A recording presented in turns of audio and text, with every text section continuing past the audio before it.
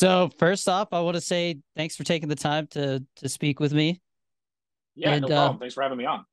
yeah, I really enjoyed Margot. I thought it was a lot of fun, and I'm excited to talk about it. Awesome, man. How's I your day appreciate you going? watching.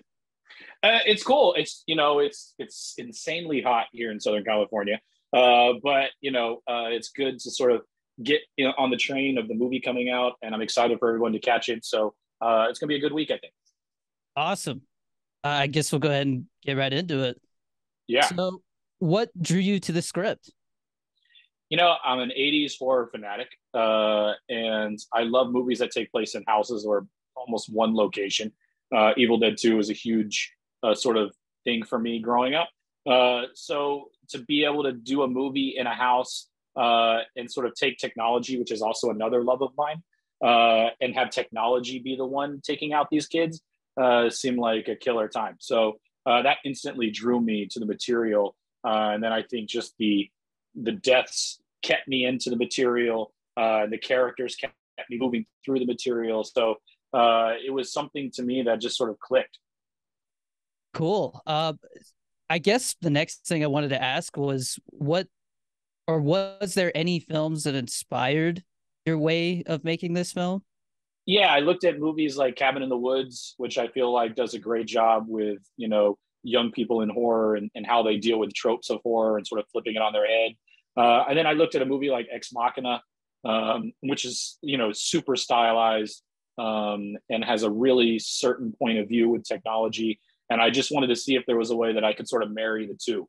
And that's what I sort of tried to do. Right on. Those are some great movies to be inspired by. Do you have a favorite horror movie by any chance? Yeah. My favorite horror movie of all time is probably Jaws. It was something that I watched as a kid and it scared the shit out of me. And it continues to scare me. It scares my kids. So it's a movie that like I just fell in love with instantly. And then it was sort of a gateway for me. It's like once I watched that, it was like okay, the next thing is like I said, Evil Dead, and then it was The Exorcist, and then it just sort of rolled down from there for me for just diving into horror. Yeah, that I love Jaws as well. I could definitely see some maybe Evil Dead vibes in there with Oh, Margot for as sure. well. Yeah, 100%. That was something that I've loved for many, many years. And so it sort of inspires me every time I'm making films and to try to see how I can do some of the fun camera work and have some fun with the way the characters are getting taken out. So it definitely has some fun vibes like that. right on. How much of the film was practical effects as opposed to CGI? I think it was probably like 70% is practical. Obviously we had to do some things. Well, we went in going, we're going to make the whole movie practical.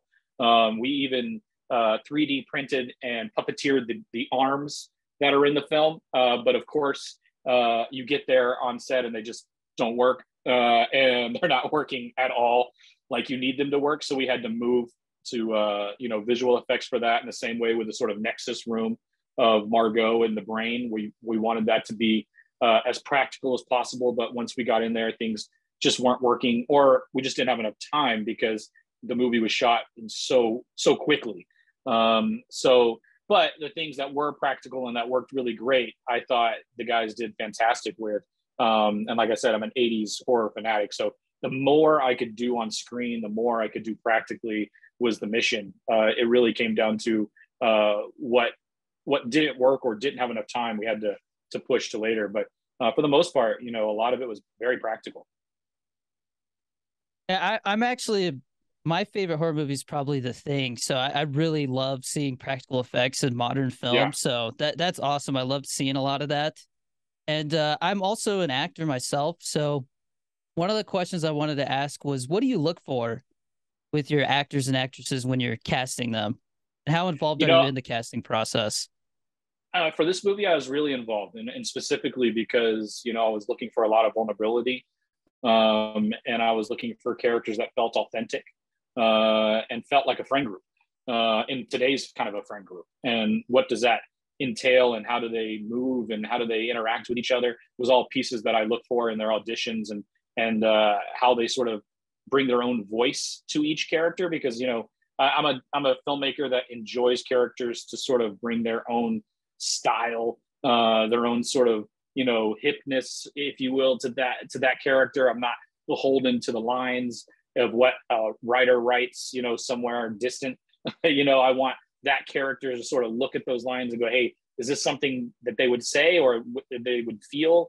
And I think that I sort of look for that in their audition tapes. And if they sort of bring some life to the lines, and each one of these actors did that. They each had their own sort of unique perspective on what this character probably was 20 years ago and what this character is now, and how that influences their world and their society as a group. And so to me, that was something I was looking for very heavily in the audition process.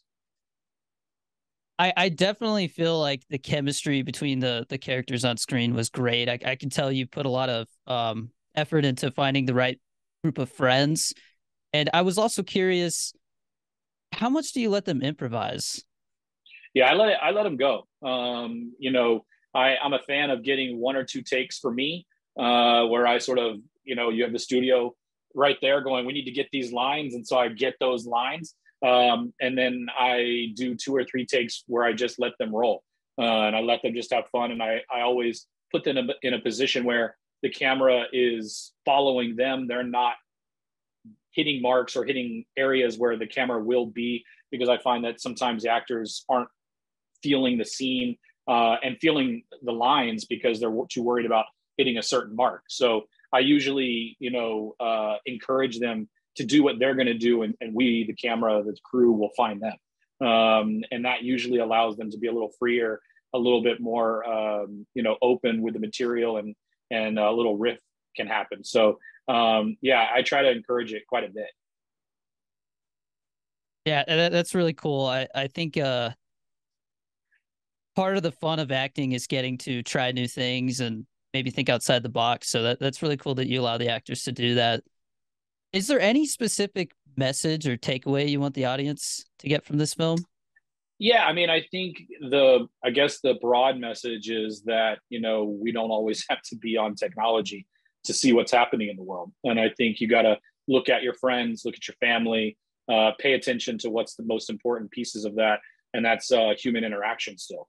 And I think human interaction, not that it's lost, but I think people tend to forget about that and forget that that's something that's key in our everyday existence. So I think that's probably the broad takeaway.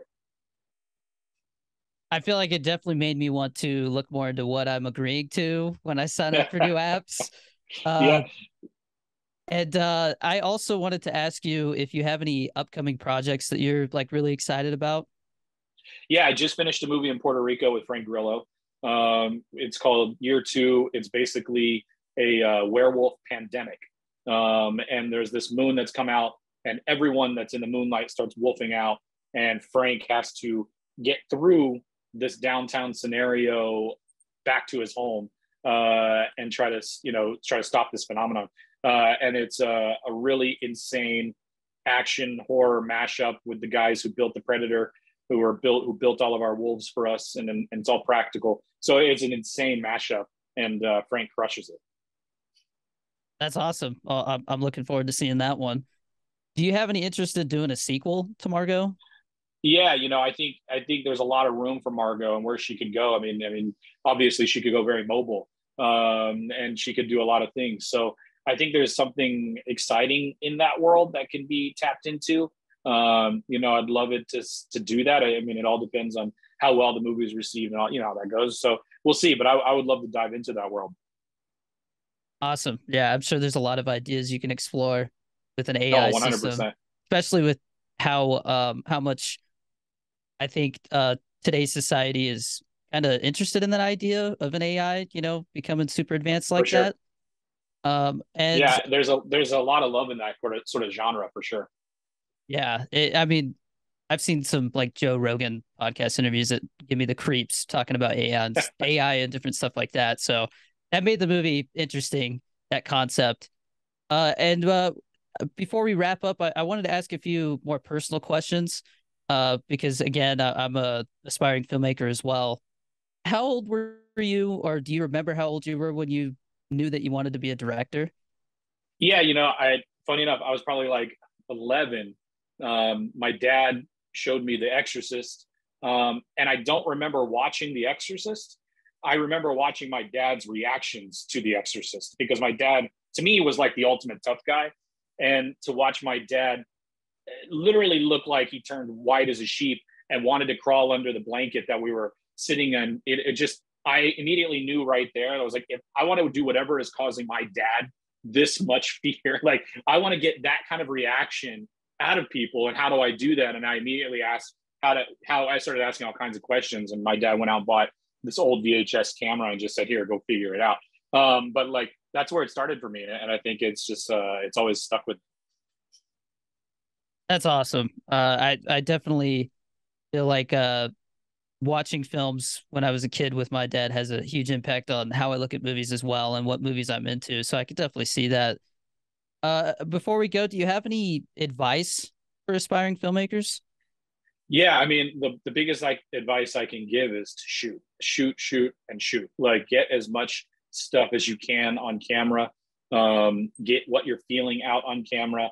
I feel like, we have everything we need now to make something at all times. And I think at any point where you're feeling like, hey, I need to get this off my chest, or get something on camera, I think it's important to shoot it. And I think those are the kind of things that I think I just didn't have growing up, because we had to deal with all kinds of, how do we edit it? How do we do this? I mean, now you just have the potential to shoot it, edit it, and put it in front of yourself and see how well you're doing. I think the more you can do that, the more you're going to hone in on your style, your craft, and what you want to deal with on the audience. That's awesome. Great advice. And I hope to see you on set someday. It was great talking to you, Steven. Yeah, man. Great talking to you as well. Thanks for having me. Yeah, and Margaux is available to buy and rent September 9th on digital. Get it. Awesome, man. Thank you. I Thanks, really dude. Talk appreciate to you. you later. No All right, problem. man. Bye. Bye.